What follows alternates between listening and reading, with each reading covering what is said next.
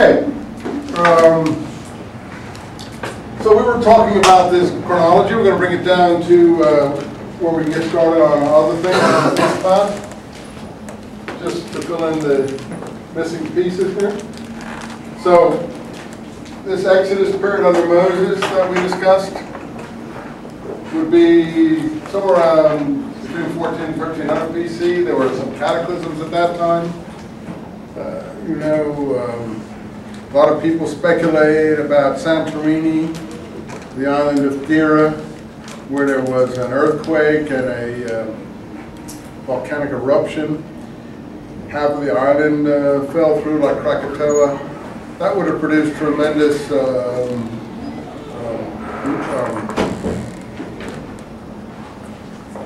results in Egypt. Waves, tidal waves, who knows what kind of things. That could have left their impression on the folk imagination. A lot of that could have gone into the poet's memory of the Exodus. How much of it is historical, how much isn't, is impossible to say. But I think most of it probably had to do with the folk imagination of the tribal, if you like, poet. That's how things were done in those days, memory.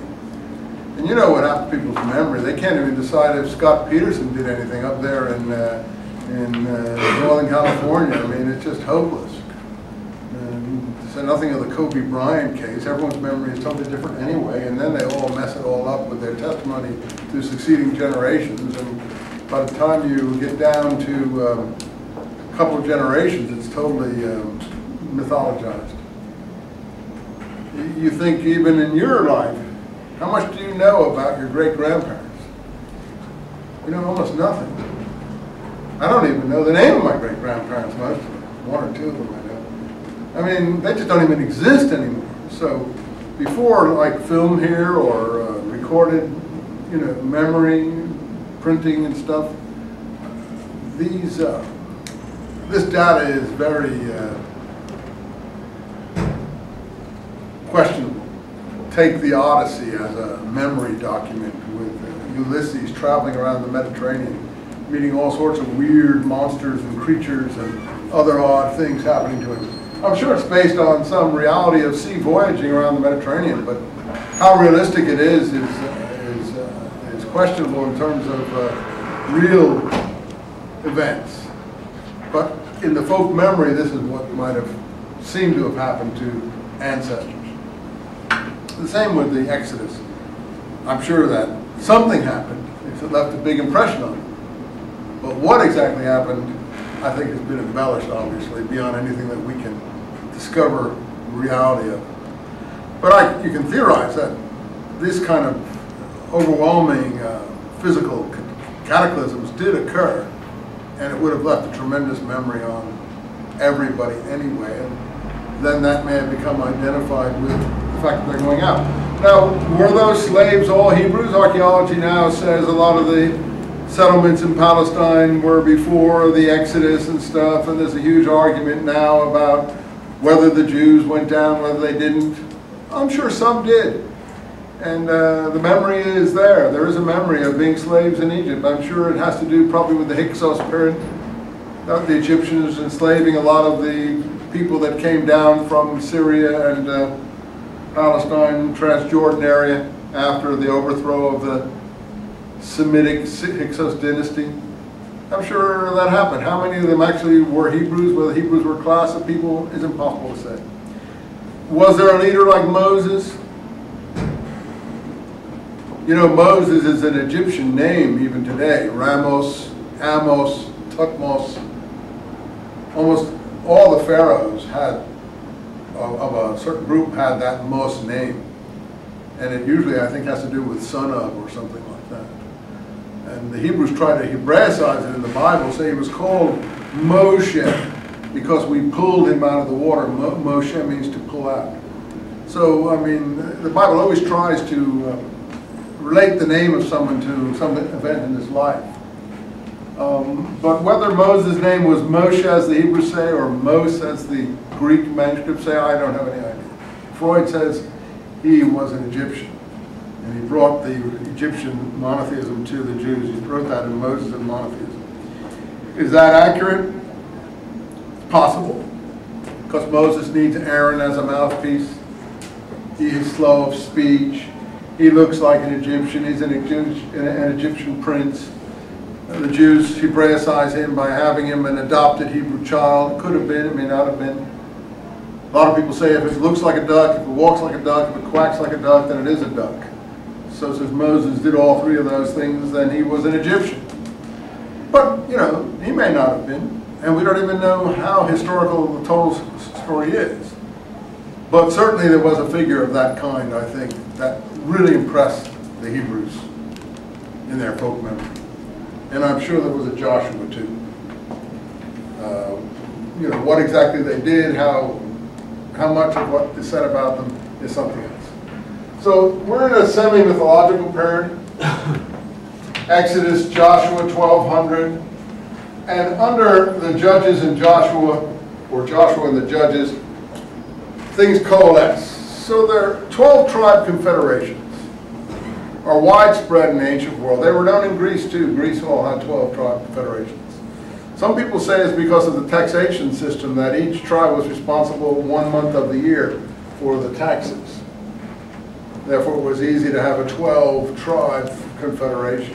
Whether the Hebrews were originally 12 tribes, whether that got, you know, absorbed by the poet into the stories about Jacob's various wives and the children that he managed to acquire through the various wives. That's beautiful storytelling. And we all love those stories. How historical it is, I can't say. But in the end, the Hebrews thought that in the area they finally settled in the mountains of Canaan or Palestine or Transjordan, there were 12 groups that were confederated. And the names are the 12 sons of Jacob or Israel. So there was not a lot of unity at that time. The Judges are a period of unclear time. If you look at the Judges book in the Bible carefully, each judge comes from a different tribe. It's just like the poet saying, well, this judge was from that tribe, and each tribe gets its due. There are about 12 judges, just as there are 12 tribes. But the main tribes are the northern tribes and the southern tribes. The northern tribes are the Joseph tribes, the descendants of Joseph, who he gets 2 parts according to the apportionment of Joshua. And of course, who is Joshua descended from? How many have ever heard of Joshua? Is he from Dan? No. Guess who he's descended from? Of course, the one you think, Joseph. He's a descendant of Joseph. That's why, you know, he's the northern hero. The southern hero is Judah. And his descendant, David. That's how these stories get told through the poets who retrospectively tell the people in their time what their ancestors did. Joshua is a descendant. Joseph has 2 sons in the Bible. I see you guys don't read the Bible that much. But you know more about Mickey Mouse than the Bible, actually. But in any case, who are Joseph's 2 sons? And Ephraim. Okay, which one is Joshua descendant of? Right. Yeah, good. Thank you. You guys must go to chapel or something. You can learn some. Anyway, yeah, he's from Ephraim. Ephraim is the principal tribe of the north, though no one has ever heard of it in the normal run of people's knowledge.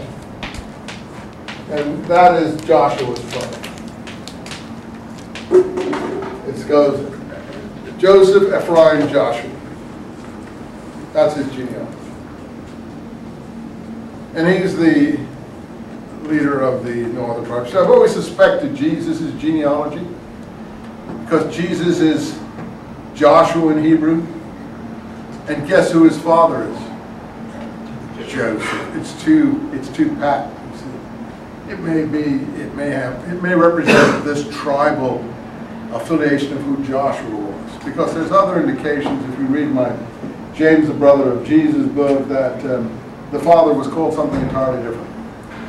Which is why I knew the recent ossuary that came to the forum was a forgery. because it was too packed. I think Christine printed out some copies of this article we did in the LA Times that we mentioned to you. I suppose if they want a copy, they can have one. You want to pass out a copy? I think, well, I'll keep a few myself. I think that should do it. So that has to do with the James ossuary. But the whole point was it said Jesus, James, son of Joseph, brother of Jesus. And the son of Joseph was highly questionable because none of the sources really ever say that Joseph was James's father. They're intent on saying he wasn't because they don't want Jesus and Joseph to have the same father, Jesus and James to have the same father, even the same mother. But in any case, that's all in my James, the brother of Jesus book. You can read that should you ever want to. Thanks for copying those, Christina. It was really nice of you. I'm sure the class would like it. Would appreciate having done it.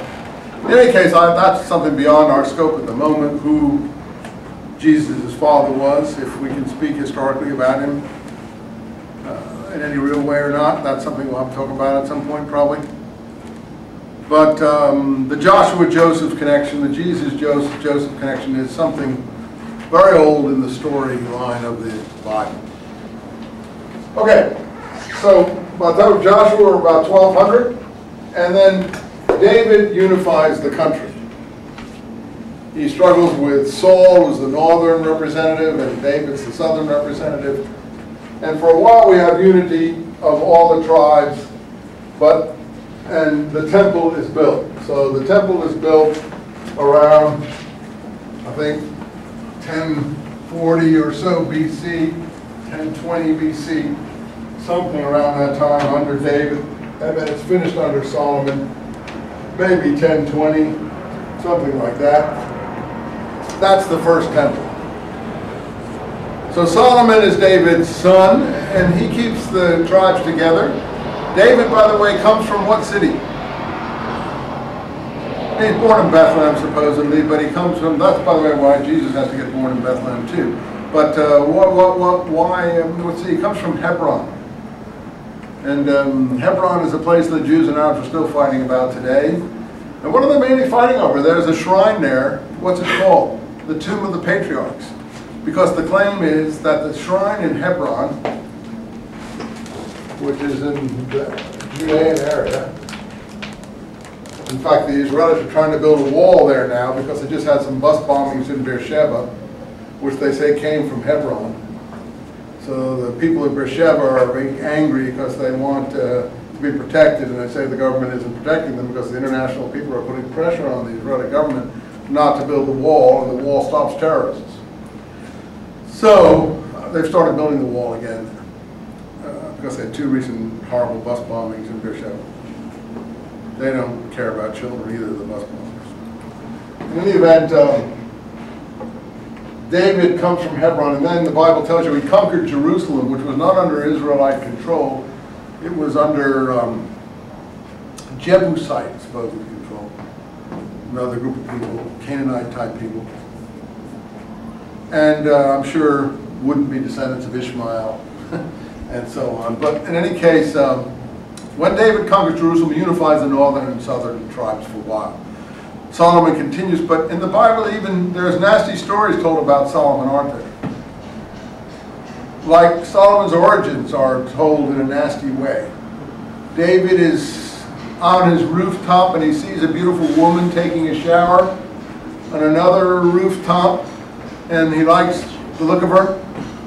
And he finds out she's married to some foreign guy called Uriah the Hittite. And then he sends Uriah out, tells the commander to put him in the front line of the battle. And Uriah's a real nice guy. When he comes back to see his wife, because he's out in the battle, he won't even go in and sleep with his wife. That's a way, of course, of making sure that Solomon is David's child. You know, the Bible's all very clever in what it does, and that doesn't want to undermine Solomon's origins. So it has Uriah sleeping out in the stairwell there when he comes to visit his wife, because he doesn't want to lose his battlefield purity. He's not even Jewish, though. That's the weird thing, unless he's been a convert of some kind. It's all very confusing. The book of Samuel is a very confusing book. I'm probably going to do it as a graduate class next year, because I want to go through some of those books with students. In any event, that story is a nasty story about Solomon's origins. That David was nasty, and the scrolls talk about that, by the way. The Damascus Document is worried about David's sins. And when it's talking about things, it says, well, what about the sins of David? And it answers that question. I don't want to prejudge it, but the Damascus Document that Etsy Scrolls answers about the sins of Jacob. He says, well, I'll tell you the answer. Let God judge him. We shall not judge him. And the sins of Jacob, I'll tell you here, it says here, while we're at it here. See if I can find it quickly for you.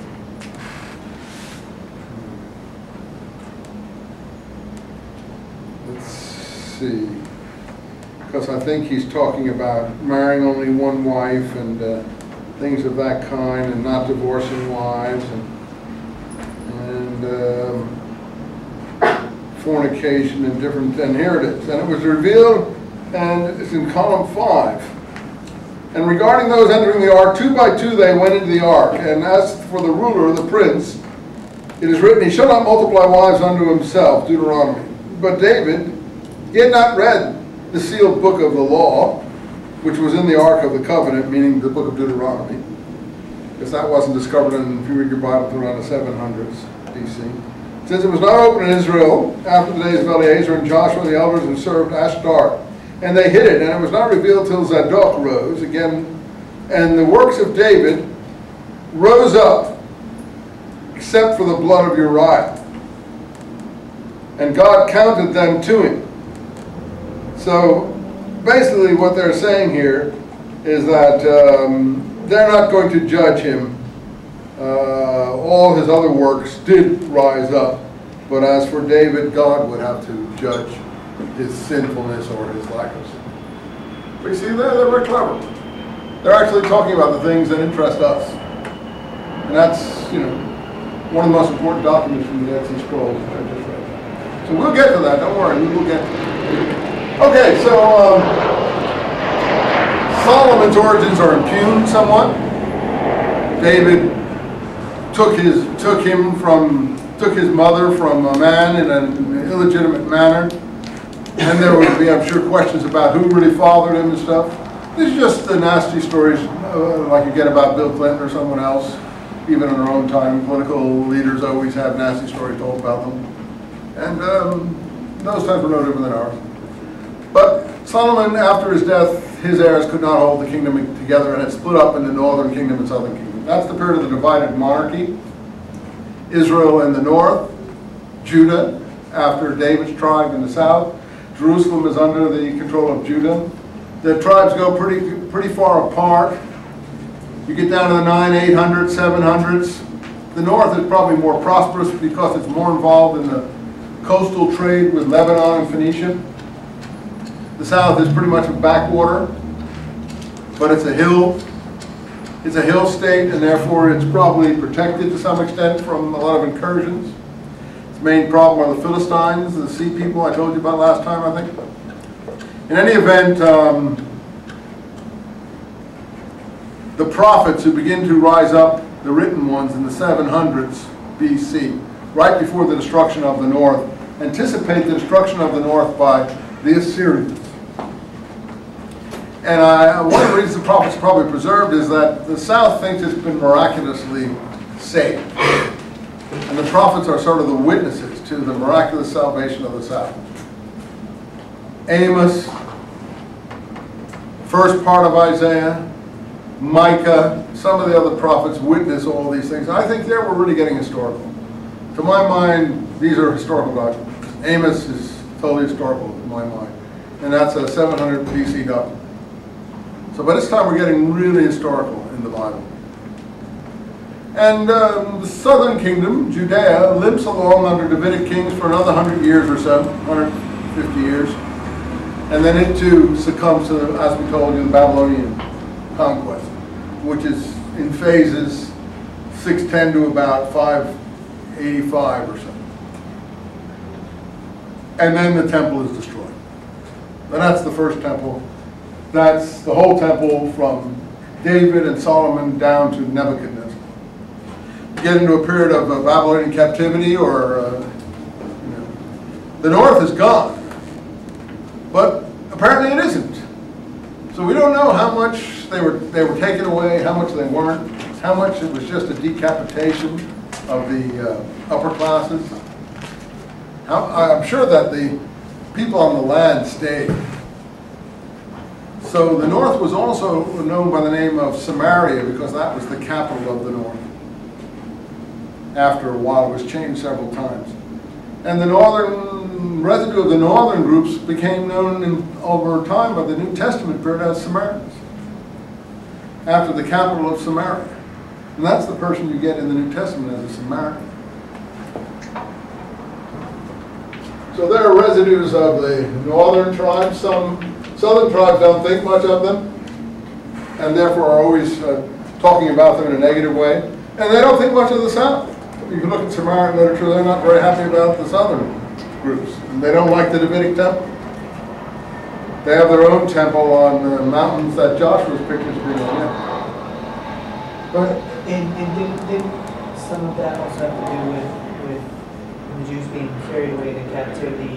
When they returned, they found a lot of the Jews that had remained, that had mixed with the Yeah, that's part of the story in the Ezra and Nehemiah books. But I think it goes deeper than that. I think, well, let's go back to the captivity. When the Babylonians took people away, I don't think they took all the people away. You couldn't, I know you see pictures of this whole mass of hundreds of thousands of people, a long line marching through the desert or something. I don't think they did that. They just took the influential classes, the scribe classes, the nobility, the aristocracy, the military caste, let's say.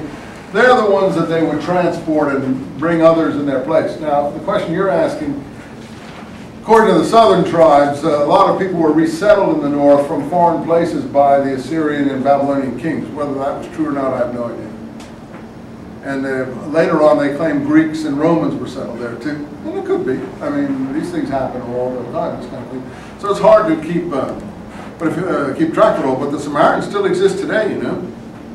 There's some, about 200 or 300 of them living in this place where all the Palestinian nationalism is going on in Nablus. How many have heard of Nablus? It's north of Jerusalem. You know what it's from, Nablus? The word? You can always find a root if you look. Greek. Greek word. In Arabic, there's no P. There's only a B. So in Arabic, when you say P, you're saying B. So if you want to talk about the Pope, you say Baba. If you want to talk about Paris, you say Baris. If you want to say Neapolis or Constantinople, you say Constantinople, Strobo, Istanbul. And the P turns into a B and you get Istanbul. The same with Nablus. Neapolis. Is it new city? Yeah, new city. On the old city of, the Hebrew city of Shechem, they used to do that. Neapolis, Neapolis, Neapolis, Nablus. That's how it goes. That's how language works. I have a really good one. How many have ever heard of Andalusia? Oh, that's a romantic place, isn't it? Andalusia. It's the Arab name for Spain. It's the Arab name for Spain. It comes from Al-Andalus, Al-Andalus, Al-Andalus, Al-Andalus, Al-Andalus. It's where the Vandals, where the Romans sent the Vandals, who then went to North Africa. The Arabs came across North Africa. They met the descendants of the Vandals, and they said, "Oh, where do you come from?" There, Al-Andalus, Al-Andalus, Andalus, Al-Andalus, Andalusia. Comes from the word Vandals. I'm giving you my most precious secrets. Took me a lifetime to learn these things. I hope you don't forget them. You can impress a lot of people with those things. So, okay, so Nablus is Neapolis, right? New city. And it's the new Greek city on the old Hebrew city of Shechem. city built by the Greeks and the Romans. Don't ask the Arabs what Nablus means, because they wouldn't be able to tell you. It's not their fault. It's just people who don't study history don't learn these things, that's all. If your history only begins in 600 AD, then you don't know anything. As simple as that. And when you're permitted to study these things, then you can, and you're a very smart group, and you will. But until such time as they're able to, it's not going to happen, I guess. In any event, the Babylonian captivity. How many were taken away? We don't know. But I assume some people stayed on the land. And what happened about 50 years later, when the first returnees come back, the king is Zerubbabel. What's that mean? Well, Babel is Babylon. Zeru is something to do with shoot or, plant or root. Shoot of David born in Babylon. That's all that name. You see this name Zerubbabel, and it sounds like some weird name. That's because when it comes in English, it's weird. But in Hebrew, it's not weird. Zerubbabel or Zerubbabel. Babel is Babylon. Zeru is shoot. In other words, he's a descendant of David in Babylon. And something happens to him because we don't, and he comes back with another high priest also called Jesus or Joshua. I think his name is Jesus, Josephus tells us, or the Bible tells us. Josephus writes in Greek, so he calls him Jesus. The Bible calls him Yehoshua, Joshua. Ben Yehosadek. Yehosadek was the last high priest of the Davidic period, before the captivity. He's the son of the last high priest. He comes back with this Zerubbabel. We have a dual leadership, therefore, a secular leader, a Davidic leader, and a priestly leader. Somehow, and this is what I start to do in the Maccabees Zadokites. I pick up the history here. In the Maccabees Zadokites book, I pick up the history here. Somehow, the Davidic leader comes to a bad end. Probably because he was seen as an insurgent or a subversive and tried to set up a kingdom or be a revolutionary. And he drops out of the picture. But I think we still have a picture of him in Isaiah. Isaiah is a prophet who represents several stages of writing. An early stage, probably a middle stage, a later stage. Anyway, one of the stages just pictures a suffering servant. And a lot of people think that, though I know the modern religious view is that's Jesus. But let's face it, this is written 500 years before Jesus. And it's a picture of something that was happening at that time. And a lot of people think it's something that would happen to Zerubbabel. But in any case, something happened to him. And by the time history reemerged from this period, we have a Persian-type government where priests are in control. Because the priests have conquered Babylonia, and the Persians were led basically by a priest class. And they had a sort of caste system like the Brahmins in India, where the priest class was on top. And by the time Palestine reemerges into written or the light of history, we have a kind of priestly colony, or what would you call it, a semi-independent country, something semi-autonomous country under the Persian rule, which is ruled by priests, it's theocracy, if you will. And the first return in the Persian period, which is covered in Isaiah, because Isaiah actually has the material in chapter 40 onwards, the material in Isaiah that we all apply to Jesus and sing about in Handel's Hallelujah Chorus. The Make a Way in the Wilderness material that starts with Isaiah 40. And all the other material that Handel took from Isaiah. Wonderful Counselor, the Mighty God, the Everlasting, and all that sort of stuff. It's all quotes out of Isaiah. Anyway, what Isaiah is celebrating is, unfortunately, I know it's not very attractive to know, but it happens to be the case, is the return of the Jews from the Babylonian captivity. That's the highway in the desert where God is going to put water so the returnees can come back. And if you take an Old Testament class with me sometime, I'll read you all of Isaiah and you'll see that that's true. And often the suffering servant is the whole people Israel in the Isaiah view. Now, I mean, you can take things out of context and interpret them any way you want. The same as Paul does with Hagar and the Jews being the descendants of the slave women. No, that's fine. And you can make your whole theology and history of the picture you have of what happened in Palestine agree with Isaiah's picture of a suffering servant. That's fair enough. But the fact is, Isaiah didn't know anything about what was going to happen 400 or 500 years later. I know we think he did, but I don't think that a reasonable person you would think he did. People knew Isaiah and therefore modeled what they were talking about on the basis of Isaiah. However, be that as it may, the point is that all of the material from chapter 40 on in Isaiah relates to the return of the Jews from captivity.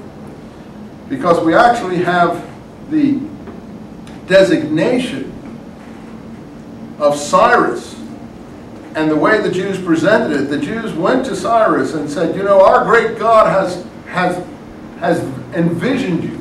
Our God has given you the power to destroy the Babylonian kingdom. It's all in Isaiah 40 to 46. You can read it. And then it actually quotes Cyrus, the Persian ruler at that time, this is 540 BC or so. It actually quotes it. And it says, let it be inhabited, let them be rebuilt. In other words, Cyrus gives the order that the Jews can return and can re-inhabit their country and rebuild their towns. He does this because, as is presented to him, I think what happened is the Jews presented Isaiah to them as if he was being predicted. And it says, Cyrus, my Moshiach, Cyrus, my Messiah, Cyrus, my anointed one, he will accomplish my whole plan. It's all in Isaiah if you read it. That's about Isaiah 44. I could read it to you if you don't believe me. I know that people don't believe these things. I'll tell you here, I'll read you a little bit of Isaiah here before we move on to Daniel. So here we go. I'll just pick up Isaiah 40. Console my people, console them, comfort them, speak to the heart of Jerusalem. Tell her her time of service is ended. Her sins have been atoned for. That's the people in captivity who are going to return. I know it's supposed to be Jesus according to Hallelujah chorus, but that's not what Isaiah is saying. That's a later interpretation. A voice cries in the wilderness, prepare in the wilderness a way for Yahweh, make a straight highway for our God across the desert. Let every valley be filled in and every mountain and hill be laid low, etc., etc., etc. Go up to the high mountain, joyful messenger of Zion. Shout with a voice, joyful messenger of Jerusalem. Shout without fear. Say to the towns of Judah, and so on. Here is the Lord coming with power. Islands, the Greeks, hear me, and so on. Jacob, puny might. Israel, poor soul. And he goes on like that into chapter 41. You, Israel, my servant, Jacob, whom I have chosen, descendant of Abraham, my friend. And he goes on to tell the whole history of their situation. Jacob, poor worm. Israel, puny might. I will help you. It's the Holy One of Israel, your Redeemer, who speaks. And then this material. In the wilderness I will put cedar trees, acacias, olives. In the desert I will plant juniper. I will make rivers well up and barren heights and fountains in the midst of valleys, and turn the wilderness into a lake. I will not abandon you. Then finally it gets to Cyrus. I roused him from the north to come from the rising sun, the east. I summoned him by name. I called him by name, Zion. I called him by name, Cyrus. He trampled the satraps like water. I had said in Zion before, and here they come. I had sent a prayer of good news to Jerusalem. Anyway, that gets us to 42. Let's see now. We go on to 43. But now says the God, the Lord, who created Jacob and Israel, do not be afraid. I have redeemed you. I have called you by your name. You are mine. Called by name will be very important in the scrolls. If you pass through the sea, I will be with you. If you go through rivers, they will not swallow you up. And he talks about parting the Red Sea for Moses. I will bring your offspring from the east and gather you up from the west. To the north I will say, give up. To the south, do not hold back. Bring back my sons from far away, my daughters from the ends of the earth. The beginning of this restoration that's going to happen. Thus says the Lord, who made a way through the sea, a path through the great waters, who put chariots and horses in the field. That's the Moses parting the Red Sea. But look, no need to recall the past. No need to think about what was done then. See, I'm going to do a new deed. Even now, it comes to life. Can you not see it? I'm making a road in the wilderness. A way in the wilderness, paths in the wild. I'm putting water in the wilderness to give my chosen people drink. Now, this can be allegoricalized, but at the moment it has to do with a new miracle like the old miracle. 44. Now listen, Jacob, my servant, Israel, whom I have chosen. Thus says the Lord who made you, who formed you from the womb, who is your help. Do not be afraid, my servant, and so on and so forth. Then he goes on here into 45, where we're finally getting into where we're going. The servant, you see, is Jacob, who confirms the word of my servant and makes plans of my envoy succeed. I am he who says of Jerusalem, let her be inhabited, and the towns of Judah, let them be rebuilt. And I will raise their ruins once more. And I am he who says of the ocean, be dry, and I will dry up rivers.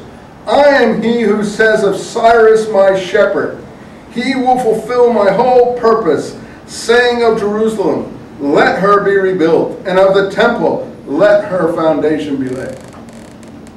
Now you see, we can't get any clearer than that. We're in Isaiah 45, and this is a poor translation. It says, it's not Cyrus my shepherd, Cyrus my Messiah, it says.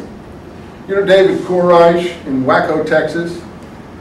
You know why he called himself Koresh? Fellow who was burned up by the U.S. government in that weird settlement down there. Do you know why? That wasn't his name. You know why he took the name Koresh?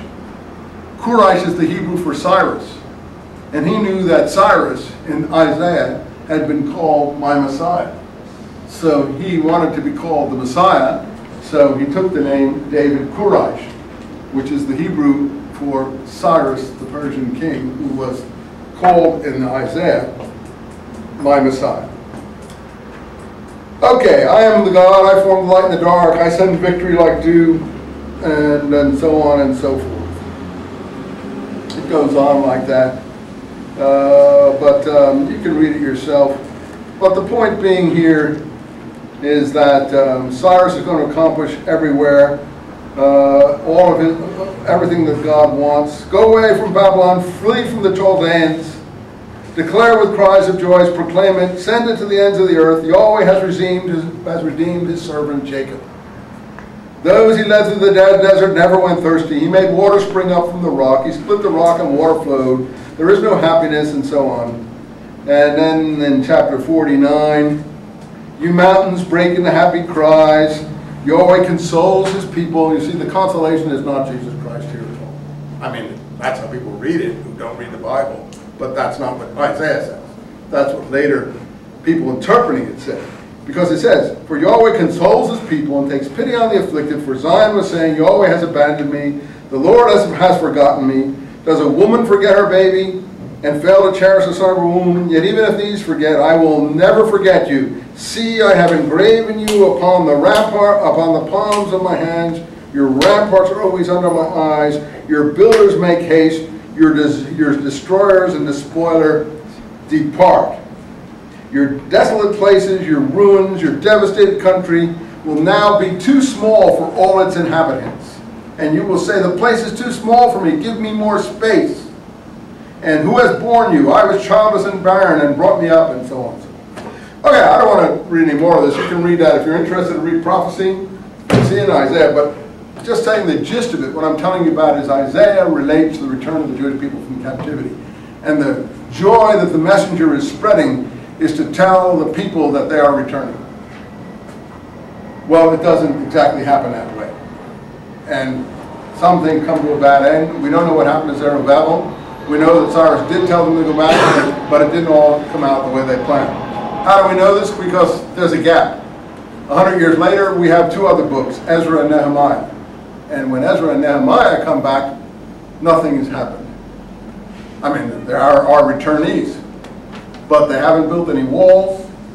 They haven't built the temple. They're at the mercy of all the foreign peoples around them. And it turns out that Ezra is the cupbearer in the Persian court. He's probably a eunuch because of that. And he sponsors Nehemiah, it looks like. In any case, this is the last clear stuff in the Bible. But Ezra, this is what you're talking about, I think, over there. Ezra reads the people the law for the first time, according to the book of Ezra, as if they never had heard it before. And this is around 450 BC. German scholars of the 1800s, the 19th centuries, thought that that meant that the law and everything, the Mosaic material, was all written by Ezra. And that's called the Wellhausen school. I don't think that's true completely. Ezra may have had a lot to do with it, but the point is the prophets who were certainly in the 700 BC know the whole previous history anyway. Amos talks about Moses. Amos talks about the Red Sea parting. Isaiah knows about the Red Sea parting and all that sort of thing. So, I mean, this didn't happen in Ezra's time. Literature in the 700s, 800s BC already knows about these things. And the laws in the Bible probably reflect the Davidic period. Anyway, I'm getting too far afield. The point is, when Ezra and Nehemiah come back in the 450s, nothing is done. They lay the foundations for the Second Temple. And it's under them that the Second Temple is built. So this is what we call the Second Temple period. We go into a dark hole. We've been in a dark hole since the 500s, when we have the return from the captivity under Zerubbabel and the high priest Joshua, the son of the previous high priest. And so for 200 or 300 years we don't have any idea what's happened. We have Josephus in his Antiquities that tells us a little bit about this period. I don't know how reliable it all is, but really we know more about, let's say, the time of David than we know about 400, 300 BC. So just because the thing is further back in time, it doesn't mean that we know a lot about it. What it does tell us is if there's written documents about a certain period, they light up that period. They illumine that period. So when we have good written documents for a period, we know a lot about it. We know a lot about the Egyptian period in the 1300 BC under Akhenaten and so on. I think we know nothing hardly about 800 BC. We know a lot about the period in Israel from about 1000 BC to 800 BC, even coming down further. But we don't hardly know anything about 450 BC to 200 BC. And then Alexander bursts on the scene. That's a really easy date. We're going to get 2 movies in his name coming up this fall, I hear. Alexander the Great movies. He's suddenly in vogue for some reason. I don't know how. I hope they're not as bad as the Achilles movie that we saw with Brad Pitt.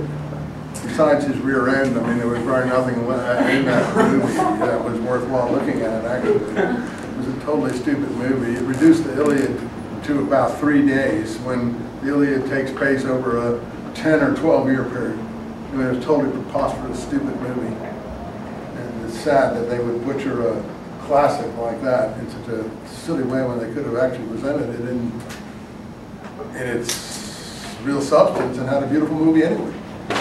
But I don't know what causes movie makers to do what they do. Hope they don't do that with Alexander. In any event, Alexander's easy. He appears on the scene in 333 BC. So that's an easy date. So in 333, Alexander appears. And we're going to get him referred to in Daniel. And, you know, he's like a kind of lightning rod, a hard-charging beast. And that's how he's portrayed in Daniel, as a wild goat that comes out of the west. We can actually, I know all the preachers on television love to apply Daniel to every period because Daniel is esoteric literature. It's not, it doesn't tell you about what it means. It uses animal symbolism to represent kings and kingdoms. It, for instance, uses leopards to represent the Persians and bears to represent the Medes, I think, and goats to represent the Greeks and horns to represent different kings. And of course, people have been, who don't know this, are awestruck by Daniel and think, oh my God, Daniel is, everyone thinks it relates to their own time. So if you live in the time of Dante, you think it's that time. If you live in the time of Lyndon Johnson, then you think it's that time. If you live in our time, a lot of preachers think it's our time. They don't have good stuff anymore, because in the time of Johnson they had the king of the north, the king of the south, they had the Russians, the Chinese communists. They could do the whole thing of Daniel in terms of all these horrible powers that were besieging America and the Holy Land. And they could get themselves really whipped up in a pretty good sermon, but unfortunately Daniel had nothing to do with all that. The rabbis didn't like that. The rabbis thought it wasn't prophecy. It was a new form of literature. It was called what we now call, I don't know what they called it, Apocrypha. It was not prophecy in the sense that it had a moral lesson and that it painted things directly in terms of moral terms. Prophecy isn't really prophecy. Prophecy reads moral lessons into the affairs of men and women. Daniel just portrays things in a wild, sort of apocalyptic manner. The book of Revelation in the New Testament is in the style and tradition of Daniel. The rabbis, therefore, didn't put Daniel among the prophets. The rabbis, divided the Old Testament up into three different sections. And that's what the Jews look at. That's how the Jews look at the Bible now. But the Jewish Bible is a little different. Jews call their Bible Tanakh. Torah, it's an acronym. Prophets, which in Hebrew is Nevi'im. Writings, which in Hebrew is Ketuvim. In descending order of holiness, the law is the most holy, the prophets the next most holy, the writings, the rabbi said, don't even dirty the hands in the sense of make the hands impure. The rabbis put Daniel, they couldn't get rid of him altogether. They didn't like him, but they couldn't get rid of him altogether. They put him into writings. One of the reasons they didn't like him, I think, is Daniel has to do with the Maccabean uprising. And we'll see that now in a moment. So they didn't see that as a prophetical book in a New Style literature. And it's very interesting. There's another book that's very similar to Daniel that didn't get in the Old Testament. It's called Enoch. Enoch is found in the Dead Sea Scrolls. It's very popular in the Dead Sea Scrolls. This is the literature we call apocryphal to some extent. In any event, Daniel is someone that Jeremiah mentions in the 600s BC. But the way Daniel is put together, it tries to look as if Daniel is in 600 BC in the time of the Babylonians. But actually, when you look at the visions he has, you realize that the writer who was writing his name, and therefore we call this, in the language of our field, pseudepigraphy. False writings. It's not really false writings. It's writings under a false pen name. But you see, we now think just about everything in this field is pseudepigraphy. I mean, we don't think Mark wrote Mark, we don't think John wrote John, we don't think Luke wrote Luke, etc., etc., etc., etc. So scholars actually think all books are mostly pseudepigraphy. And in Greek history, as it developed, the Greek historians were willing to put their own ideas into other people's mouths. That was normal. Thucydides was the first one. Thucydides wrote the history of the Peloponnesian War, if you're familiar with that. That was the time of Pericles and the Acropolis in Athens. And he could give you Pericles' whole speech. He didn't give you Pericles' whole speech. He made up Pericles' speech. That's what the Greeks thought it was okay to do, that you could write someone's speech for them. So when you read an ancient speech, they didn't have any tape recorders. You always have to ask, was you there, Charlie? That's the question. When we get these different speeches by different heroes, I don't want to mention any names, we think those were historical. They may or may not be. If they are, someone had to put them to memory and preciously pass them down. If not, someone made it up and wrote their own ideas into that person's mouth. A very famous philosopher did this. Ever hear of Plato? Socrates? Plato put all his ideas into Socrates' mouth. How many have read Plato? So when you read Plato, you're reading about Socrates, aren't you? But we don't know if it's Socrates' ideas or Plato's ideas half the time. Because every idea Plato had, he attributed to Socrates. And he made Socrates his mouthpiece. And that was considered legitimate in Greek philosophical and historical writing. Thucydides makes up all the speeches of his heroes, and Plato puts his ideas under Socrates' name. And modern people like us are not familiar with that.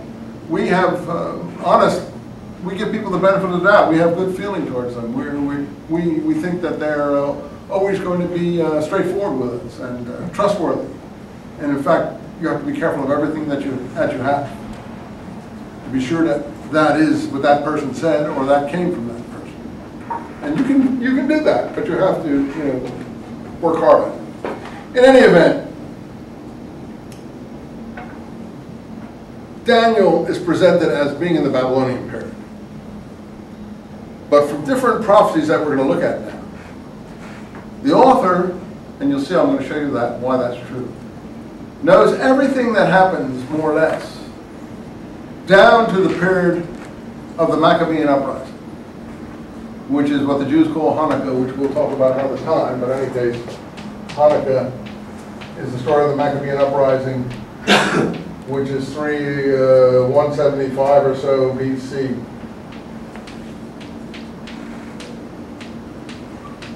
Covered in the Maccabee books, supposedly, which are not in the Jewish Bible, but are in the Greek Bible. I'll explain that to you too, presently. Why it got into the Catholic Bible, who don't celebrate Hanukkah, and the Jews don't have any books about Hanukkah. Another contradiction,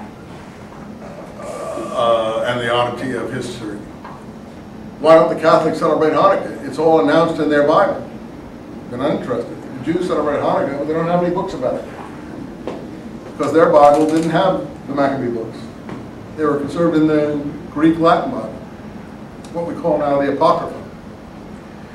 But that's another story I don't want to get into now, because I only have a certain amount of time left, and I want to keep on our subject here. So, the writer of Daniel, and Daniel seems to be sort of a hodgepodge of a lot of different traditions, some of which might be quite old, but the person who finally put it all together, his information comes down to the Maccabean uprising, and we can actually precisify it.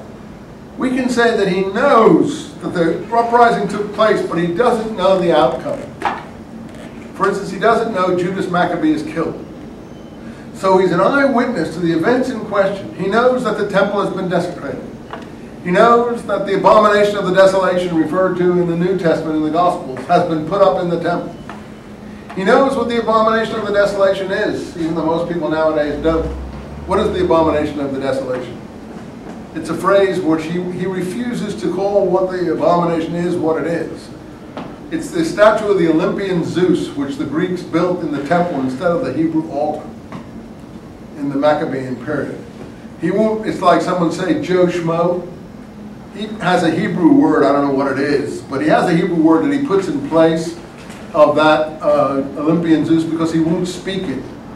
And that comes out in Hebrew as abomination of the desolation in English. In other words, he won't say Olympian Zeus, he curses it in effect. A Greek wouldn't have any trouble saying it at all. So, in any case, so he knows that that's happened. He knows everything is in ruins. He knows there's a war going on. He knows the saints, who is the Maccabean army, the saints of the Most High God, are going to win this war, but he doesn't know how, why, and when. And he doesn't know that the leader of the saints, Judas Maccabee, is killed. So we can say that he's writing right in the midst of the Maccabean uprising, right as it's going on, but not afterwards. In other words, he knows everything that came before, but nothing afterwards. You say, well, how does that prove anything? Well, if someone knows everything that came before something, and nothing that came after something, and he demonstrates this over and over and over again, you normally think that it's because that's when he lived. Up to that time and no further. Or if you believe in miracles, you can say up to that time and no further, but he actually lived 400 years before. But still, if he lived 400 years before, how come he doesn't know about John Kennedy, if he knows so much? How come he doesn't know about Julius Caesar? How come he doesn't know all these other things? It's because he lived in this time, probably. But let's look at it. Let's take a look. Daniel, quickly, before we go home, because I promised Daniel today, and I got aside. Here we go. If you've got a Bible, let's look at it. I'll get you into it. Next time we'll finish up Daniel, we'll read Maccabees 1. Your assignments are read Daniel, Maccabees 1, Maccabees 2.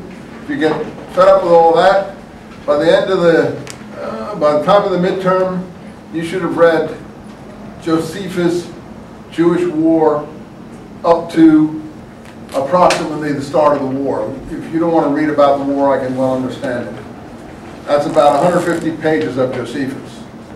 Because when you get into the war in Josephus, it gets really nitty-gritty and boring. Save that for your summer vacation on the beach, because you probably don't have time for it while you're working so hard in your classes.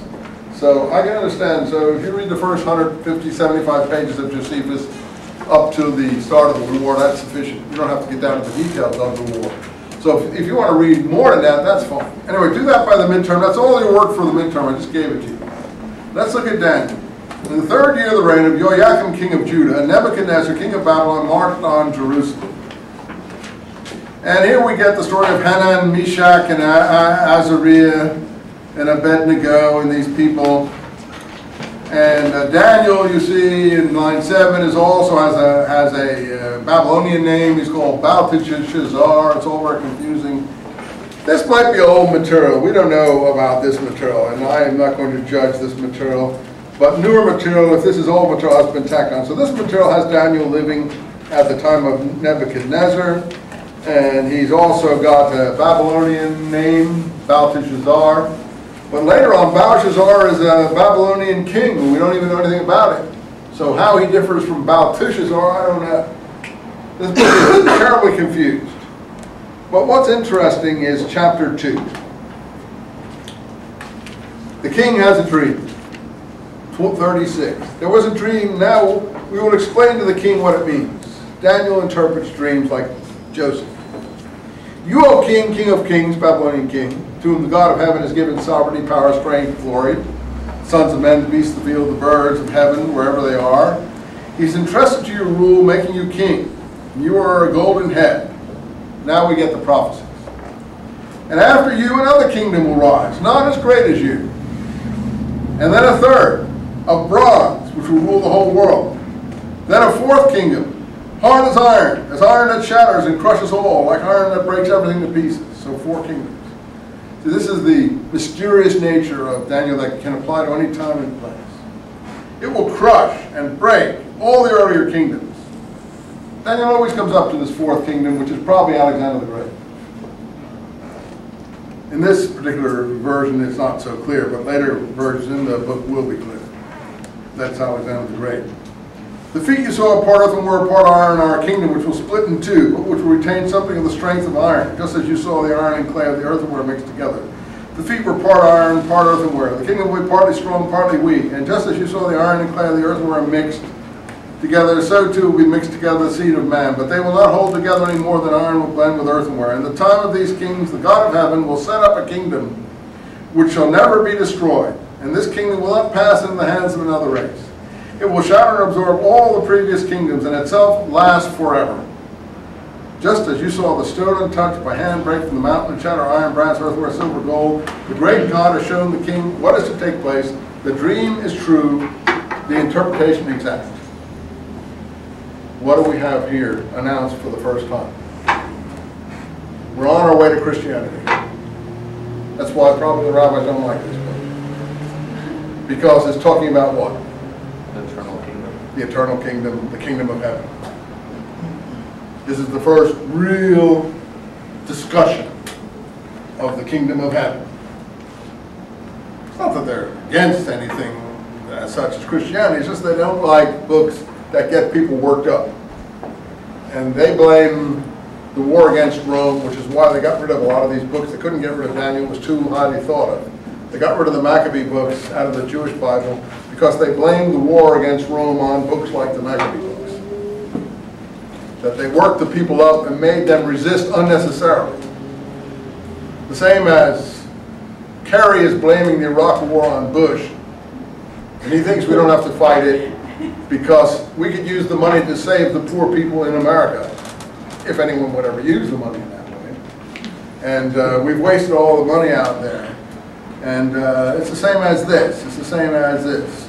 If we didn't have the Maccabee books, we wouldn't have fought the Romans. But the others can reply, well, if we didn't have bin Laden, we wouldn't have to go to Iraq, and so on and so forth. So all these things go round and round. You have to decide what side of those arguments you are, but here's the first announcement of the kingdom of heaven. So chapter 3, more about Nebuchadnezzar, the famous thing here about Azariah in the furnace. These are all old pieces probably of Daniel. Not really terribly interesting. Line 37 of chapter 3. Abraham here, by the way, is called friend of God, line 35, which he will be called also in Islam, and which he will be called in the Dead Sea Scrolls, and which will be called in the letter of James. And hey, you promised descendants are countless as stars of heaven. That's from Genesis. Lord, now we are least of all nations. Now we are despised throughout the world. Today, because of our sins, we have at this time no leader, no prophet, no prince, no holocaust, no sacrifice, nothing. Only a humble spirit and so on. So this is a time when the sacrifice is interrupted according to that particular song.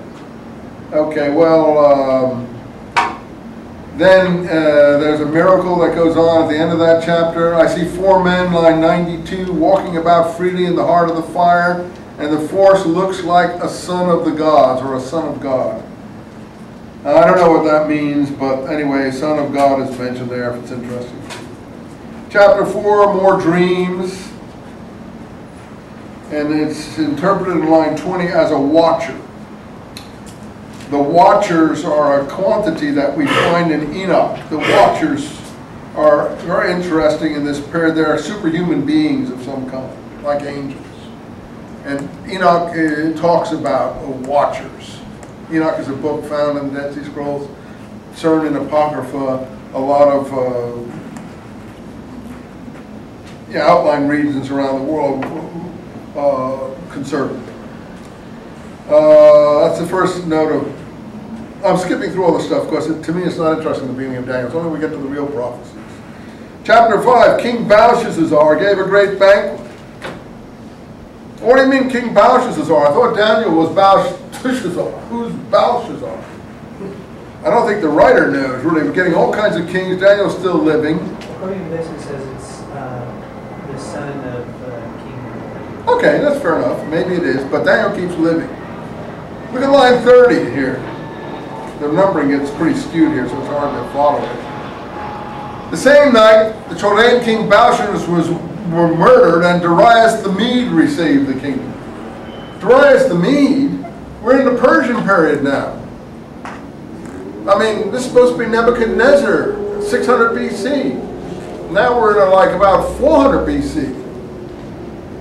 This is the Medes and the Persian. Darius is not even the first king. He's one of the kings after Cyrus.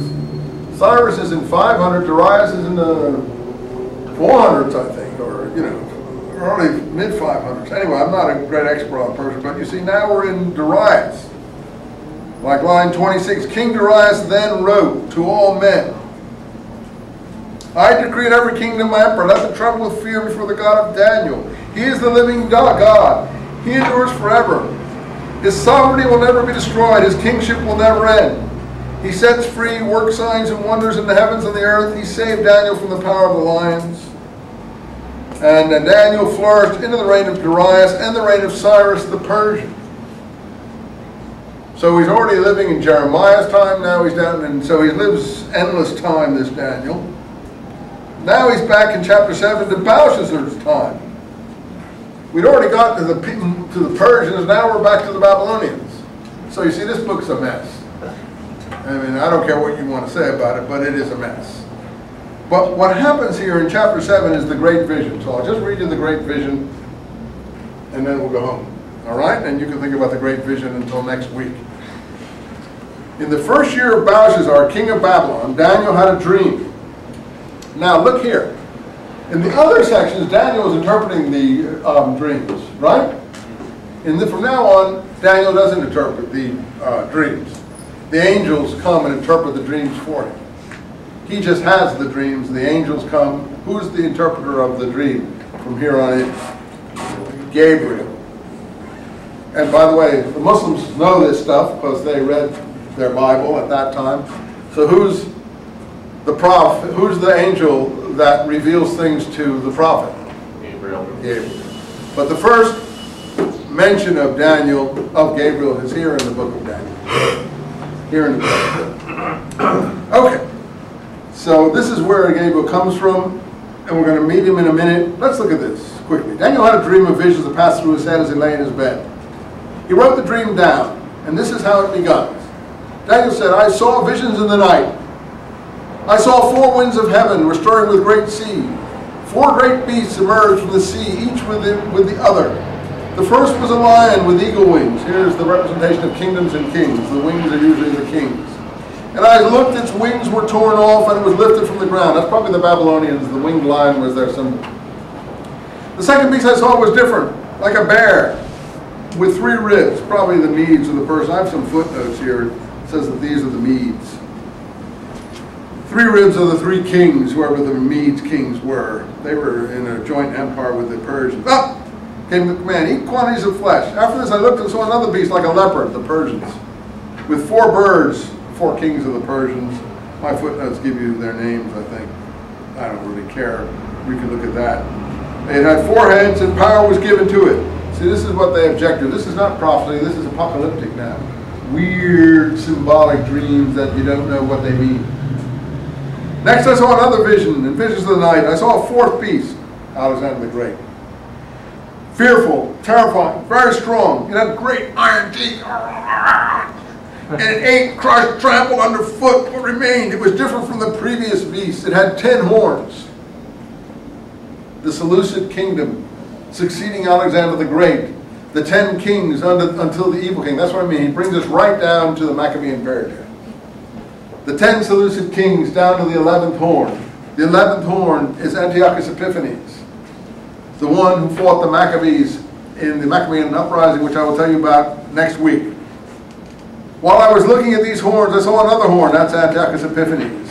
And we'll find that it matches up with the Maccabee books. Sprouting among them a little one. 3 of the original horns were pulled out by the roots to make way for it. And this horn I saw had human eyes and a mouth full of boasts. Does he like this 11th horn? No, he hates it. He hates this 11th horn. Thrones were set up. One of great age took his seat, God. His robe was white as snow. His hair and his head was pure as wool. His throne was a blaze of flames. Its wheels were burning fire, Ezekiel's picture of the chariot. If you know Ezekiel. A stream of fire poured out, issuing from his presence 1,000,000 waited on him. 10,000 times 10,000 stood before him. A court was held. The books were opened. It's great literature, though, you have to admit. It's a lot of fun. The great things the horn was saying were still ringing in my ears, Antiochus Epiphanes. And as I watched, the beast was killed and the body destroyed and committed to the flames, and the other beasts were deprived of their power, but received a lease on life for a season and a time. Here's Daniel's numerology.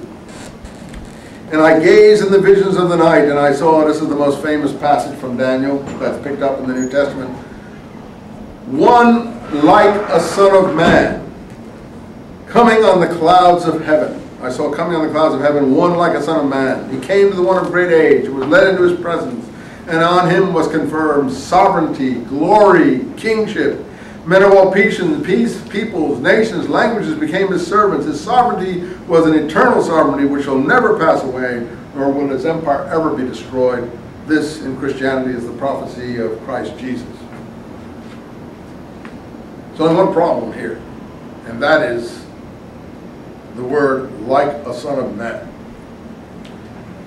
You see, it's in Aramaic, but if you look at it carefully, and you'll see that that is the way it is.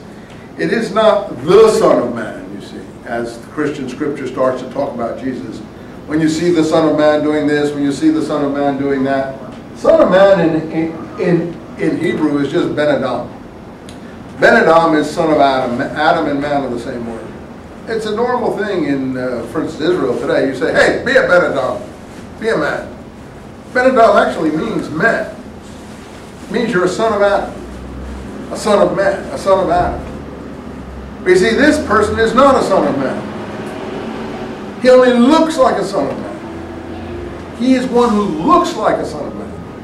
But he's not a son of man. He's a supernatural being or person. Because he's riding on the clouds. He only has the appearance of a man. He looks like a son of man, but in fact he's something more. He is this eternal king, whatever he's going to be, whoever you interpret him. But you see, there is a fundamental error that crept into the scripture because the people writing the scripture were writing Greek. And they didn't understand Hebrew conceptualities, and they were reading manuscripts in translation. And they began to think that one like of Son of Man was the Son of Man because they didn't understand Hebrew. Who's the first prophet that calls himself Son of Man? Well, if you read Ezekiel, you'll know. Ezekiel addresses himself over and over again as Son of Man, prophesy. Prophesy unto the winds, prophesy unto this, prophesy unto that. Ezekiel's a great prophet, and he uses Son of Man to refer to himself. It's a self-designation because he's a son of man. He's a son of Adam. He is not supernatural. He is not a son of God. But this being here only looks like a son of man. But he is not a son of man because he's on the clouds. He has an appearance of a son of man, but he's something more. And that's really what Daniel is saying, if you are fair. Not if you put your belief in the way. I don't have a belief either way, frankly. I don't believe the Christian view. I don't believe the Jewish view of things. I'm not pro-rabbinic. I'm not pro-Christian. I'm just pro the manuscript. And the manuscript says this, that I see one like a son of man. He has the appearance of the son of man, but he is not the son of man, you see. He is a son of man. Yeah? Doesn't that not necessarily contradict with the Christian belief? I have no idea if it, you'll have to decide that. I'm only saying what contradictory is the phrase, the Son of Man. There's no such thing as the Son of Man in the Hebrew, in the Hebrew lexicography or vocabulary prior to the New Testament. But they think there is. They think this is what's expected, the Son of Man. And they're getting it from here, but they're misreading it. That's what I'm saying. It doesn't contradict them. I'm only saying that they have misunderstood the old materials. Think about it. Don't put your belief in first place. Look at the text. The text does not say the Son of Man. There's no text in any Hebrew book that says the Son of Man. Son of Man is a general phraseology applied to men as opposed to gods and angels. If you're a Ben Adam, you're a man. See, if you knew Hebrew, you would know that. Because, Ben Adam means to anybody who knows Hebrew, hey, behave, be a man. Be a Ben Adam. Be a son of Adam. Adam is the father of all mankind. So there isn't a the Son of Man. But you see, the people who think there is a the Son of Man have taken Daniel. I saw the Son of Man. If you see in the New Testament, this is quoted as, I saw the Son of Man coming on the clouds of heaven, not one like a Son of Man. That's what happened. But anyway, you'll have to think about that. I'll leave you with that. I mean, I don't want to, I don't want you to bulldoze it. You have your own views. But this text